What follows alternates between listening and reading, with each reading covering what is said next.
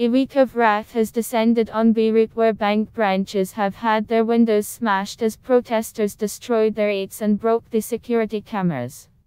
The Central Bank of Lebanon has been targeted, with protesters and security forces clashing outside of it. Beirut's most bustling commercial boulevards, Hammer Street, also packed with theaters and restaurants, was deserted late Tuesday save for protesters and security forces, says the Associated Press. Local TV stations carried the pitched street battles live, including late-night arrests of at least half a dozen protesters. Security forces injured a Reuters video journalist who was treated in hospital and released. Lebanese broadcasters Rampaged and MTV said security forces injured a cameraman for each of them as well, says Reuters.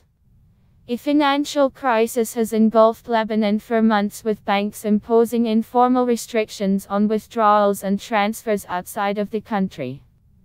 The crisis was met with peaceful protests, but anger has now seemingly reached new levels as Lebanese people become frustrated with the political process.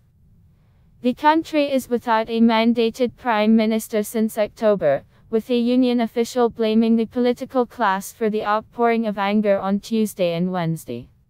Some 40 protests have been injured and a likewise number of security forces, as the latter threw tear gas while the former responded with rocks and fireworks in street battles. The Lebanese pound has collapsed, down 60% in the past 2 weeks in informal markets, while formally it is pegged to the dollar.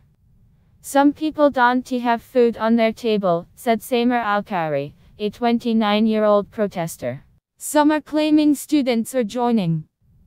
Rabi Al-Zain, an activist protesting in Jal el-Dib, north of Beirut, said, "Today we add the students to the revolution, those who will handle the country when the current rulers will go to the dustbin of history."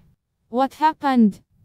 The government of Lebanon borrowed dollars from banks, with such dollars mostly deposited by Lebanese people. They borrowed and borrowed to the point there was nothing left to borrow, with debt spiraling out of hand. So they turned to Lebanese people and made them aware the government had fiddled accounts and had spent too much, and now there was no money left. They asked them to pay up through numerous taxes, including on WhatsApp messages. The response they got was the entire Lebanon on the streets. The Prime Minister said, "F this, I'm out." While the people danced hand in hand as they raised the fist of revolution. Hezbollah moves in at this point, sending in its own protesters, and to pay for it they turn to Iran. Iran obliges, giving them a lot of money, but Iran barely had any for itself. So Iran turns to its own people and basically says, "You pay for this." What they told the people, however, was they were removing fuel subsidies to give more money to the poor. Iranians rose up, knowing well what was going on, and they burned a bank in the biggest protest since the theocratic revolution came to power. The Iranian people were gunned down by their own government during a week of no internet. In Iraq, protests had been going on for weeks, with the government there unable to calm them despite gunning down many of its own people.